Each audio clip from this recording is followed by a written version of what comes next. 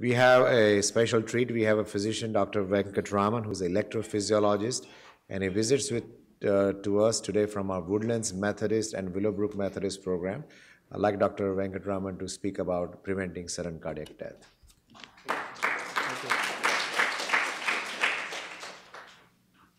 Good afternoon, everybody. Thank you so much for having me over here. And I have a very difficult topic, which is preventing sudden cardiac death. And let me describe a little bit why I describe this as a very difficult topic. Really don't have any relevant disclosures for this talk. The definition of sudden cardiac death is death due to cardiac causes occurring within 1 hour of the onset of symptoms, all right? So sudden death is not really what you would describe about somebody who died inside a hospital, right? So you're talking about somebody who is presumably okay and had some symptoms, whether it is shortness of breath, dizziness, chest pain, name what, and dies within 1 hour of the onset, all right? So the key here is sudden, all right? Keep that in mind. A little bit about the epidemiology of sudden death. In the US, about 365,000 people die in out-of-hospital arrests every year. Let me ask, I guess I can't ask you this question, but the rough number of traffic-related deaths in the US every year is only 40,000. That gives you a perspective of how many people are dropping dead, all right? So out of these arrests, only about 20,000 are witnessed arrest with bystander CPR, and only about 31% survive. Just run the numbers in your head. I mean, you're talking 10 times the number of people who die on the road are dropping dead with sudden death, and a minuscule percentage is witnessed. And among those who are witnessed, I mean, hardly anybody makes it to the hospital, and the people who make it into the hospital, we can count in our hand among the percentage of patients who walk out without any neurological defect or name what, okay? So essentially, this is a huge burden, okay? And remember, 50% of all cardiac-related deaths itself is sudden. And the last line is the most important thing. This proportion is essentially unchanged, all right? Remember, you've been sitting here all through the day listening to all the wonderful advances in coronary disease, heart failure, valve-related problems, but remember, we're not doing anything about sudden death. Sudden death is sudden, okay? It happens. It's gonna happen at some point to that patient that you're seeing in your office, the 50-year-old, could drop dead. So the trick here is to figure out who could be that 50-year-old, okay? So it's not an easy topic. If you look at the overall sudden cardiac deaths, okay, most of them are happening, you see the pie chart on the right, is no heart disease, or rather, I should say, no known heart disease, right? These patients are patients that ante-mortem, we have no diagnosis of anything, and they have dropped dead. The red chart is those with heart disease, but LV function more than 40%. Now, why do I say that? Because when your LV function becomes weak, those are the patients who benefit from defibrillators, and I'm sure you know that patients with EF, which is low, they always get a defibrillator. But remember, that only accounts for the green portion of the pie chart, okay?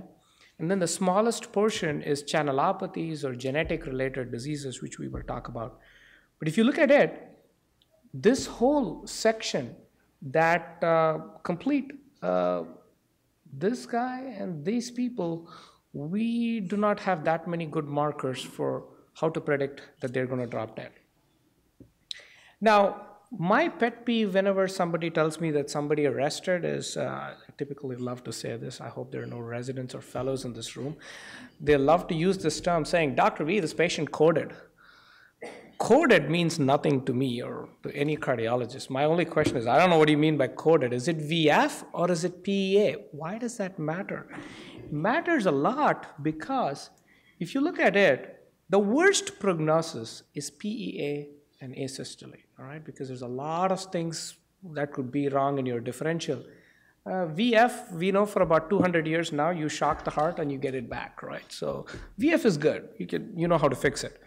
But PEA and asystole obviously has a very poor prognosis, all right? So when I had this topic, I was thinking, since I was lumped up with the heart failure section, I thought, should I talk more about ICDs? But then I would be doing a disservice if I didn't talk about the global problem of sudden death. So the way I look at sudden death is I split it into three people. One is young patients that you all see in your clinic as primary practice providers and family practice athletes, young people. The second group is the guys, those with structural heart disease, right, who probably are already seeing a cardiologist. And then all patients above 35 who may not have structural heart disease, all right? Now, those with structural heart disease, I'm going to talk very importantly about coronary artery status on these patients. Right? Remember, autopsy evidence of acute coronary syndrome is found in almost 50% of patients with sudden death with a history of CAD. So these are patients who are walking around who all of a sudden drop dead. You do an autopsy, they have an acute MI. So essentially, this argues that in every patient with coronary disease, you have to work very hard on intensive risk factor modification. I'm not going to dwell more on that, but the point is that almost 5% of all sudden deaths also have ACS on autopsy. And some patients do not even have a diagnosis of CAD before they drop dead. So intensive risk factor modification of hypertension, diabetes, obesity, I think, and hyperlipidemia goes hand in hand in preventing a massive MI, which presents as sudden death. Now, when it comes to left ventricular function in patients with structural heart disease, the 35% is kind of a well-ingrained risk factor. And I want to state this, that less than 35%, less than equal to 35% is a proven risk factor for sudden death. Those are the patients that you see who see a cardiologist and then see an electrophysiologist. They come back to your clinic with a big hulk of a defibrillator in their chest, right? But what do we do about the patients whose EF happens to be more than 35%? Remember, when your EF is 35 to 50%, like the heart failure talk that you heard, where the EF is more than 40%, they're not completely normal, but we don't know what predicts sudden death in these patients, and so it's neither specific nor very sensitive. If you look at the old trials, this came out way back in 2002. This was patients with LV ejection fraction less than 30%. As you can see, those who got a defibrillator clearly lived longer than conventional therapy. This is so well ingrained right now. And then we had another trial in 2005 where they tested patients with congestive heart failure, and they tested them by giving them either amiodarone or just placebo or put in a defibrillator. Those with defibrillator lived longer. So defibrillator beat amiodarone. So again, all these trials have essentially established some very clear rules, which is that when your LV ejection fraction is less than 35% and you've been on optimal goal-directed medical therapy for more than 90 days, which includes ischemics and non-ischemics, and you're 90 days post-revascularization. Now, why do we say that? Is because sometimes once you fix coronary disease, the heart function can improve. So you don't want to implant a defibrillator in somebody whose heart failure could improve. Or 40 days post-acute MI, these patients will benefit from a defibrillator. Now, let me talk to you why this 40-day MI rule showed up. This was a trial which was done called Dynamite, where they took patients who had a massive MI, and their EF was low. So immediately they said, we're going to put one group in which we're going to put in a defibrillator, and the other group we're not going to do anything.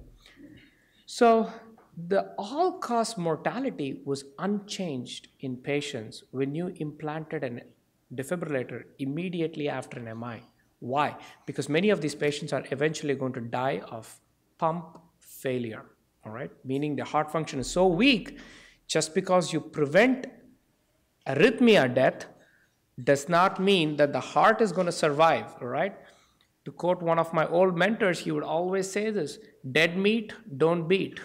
You can keep sending electricity as much as you want. It's dead. It's not going to move. All right. So again, all these studies, which these criteria come out very commonly. I'm sure every cardiology office has got this cheat sheet where you talk about 90 days revascularization, 40 days post MI. These are all based on the trials. All right. So these are well-known factors. Okay. Now, as non-cardiologists, I would argue that this is a group that you are probably not that worried about, because these patients probably almost always have a cardiologist taking care of them, all right? What you would be more worried about is the patients who don't really fall into this bin, who don't fall into the bin of low heart failure, all right? Now, a lot of novel markers have been attempted over the years. T-wave alternance, I know Paul is going to talk about EKG, so I'm going to not get into details here, but T-wave alternance, J-point elevation, fractionation, how the EKG looks very squiggly, like fractionated QRS complex, LVH. However, none of these have ever proven to be predictive, either sensitive or specific for sudden death, all right? They exist if you look at small studies, but they have not panned out. Very interestingly, if you look at a lot of these studies have actually shown that patients who are at sudden death actually have poor autonomic nervous system control. Like, again, that goes hand in hand. Who drops dead? You're diabetic, who probably never had coronary disease diagnosed with it. So the question is, how do you pick the diabetic, right? Something as simple as the resting heart rate, okay? Now, I would always argue with my staff saying that, when you give me a stress test report, always everybody scrolls down to the bottom line of the stress test and says, no ischemia, normal perfusion. But nobody looks at the fact that the stress test shows you something extraordinary, which is, what is the resting heart rate, okay? If you have resting bradycardia, the risk of sudden death is much lower. In patients with resting tachycardia, meaning your heart rate at rest is 90 or 100, these patients are at higher risk for sudden death, okay? This has been proven on multiple treadmill studies. Again, this argues that some of these patients have some autonomic dysfunction, which we're not able to quantify, but we know that this is sort of a marker, all right?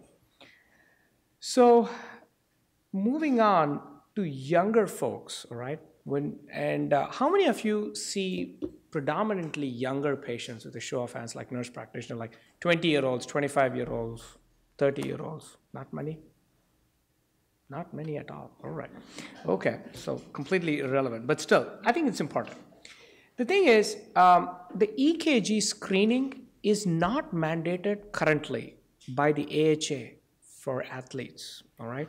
But European guidelines are very strict, and they recommend standard EKG screens. I'm sure you've all watched on CNN or some other news channel this basketball player in high school playing, and all of a sudden drops dead on the court. Now remember, channelopathies, meaning hypertrophic cardiomyopathy or Brugada or LQT, they account for a majority of sudden cardiac deaths in patients less than 40 years old, okay? So whenever somebody wants to start a new exercise program or is young with some dizziness, I think a complete and thorough H&P and an EKG screen, I would argue, is probably mandatory. Let me pass over this. Let me give you this example of this very benign looking case that I just saw last week. There's a young woman, 46-year-old from Spain, passing out cold for the last 4 years, multiple episodes of syncope, all right? No prodromal symptoms. She was driving, dropped flat. Has actually seen, believe it or not, 3 cardiologists. Normal echoes, normal coronaries. Let me show you her EKG here. So you look at V1, you can see that it has an incomplete right bundle, and there is an ST elevation. This was an EKG in 2015. Brugada syndrome was first described by Peter Brugada, who's from Spain. Remember where my patient is from? She's from Spain. And I listened to her story, and I'm completely getting shocked. And I looked at her EKG from 3 years ago, Brugada syndrome. And this is EKG from 2018. It's you can clearly see the ST elevation and the incomplete right bundle. This is diagnostic. So she was somebody who obviously benefited with a defibrillator. So to quickly go over channelopathies, these diagnoses are all established based on a 12-lead EKG. We get it all the time. Take some time to look at it. Unfortunately, artificial intelligence is not yet here to make a complete diagnosis on an EKG, but you can at least take a look at it and say, hey, this looks funky. Yes, long QT, short QT, Brugada syndrome, hypertrophic cardiomyopathy.